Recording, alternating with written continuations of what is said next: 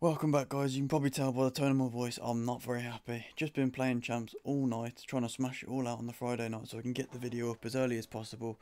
And while the gameplay has been absolutely awful, I'm going to release a separate video on that, but this is going to be the rewards. I managed to get 10 wins, which obviously isn't enough for rank 5. And again, I'll explain that in a separate video with the awful gameplay I've experienced this weekend, which means we only get one player pick.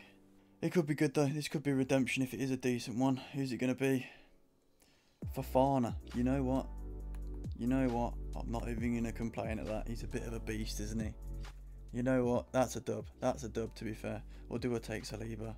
No, Fofana's definitely the choice. You know what? That's a small dub, that is, so we'll take it. Alright, and now the packs. We've got 50k pack and 100k pack. Starting with the 50k. We get a big walkout, to be fair, so it's a good start. It's a Kimmich, 89 rated. You know what? Decent bit of fodder, that is. Decent bit of fodder. And nothing else in the pack, really.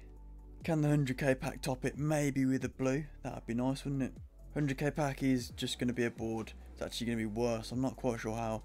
And it's going to be an 84 rated Brozovic. And an inform in there. And there we go, guys. That's the rewards. Small W with the Fofana, even though I've absolutely hated playing this weekend. But thanks for watching, and I'll see you in the next one.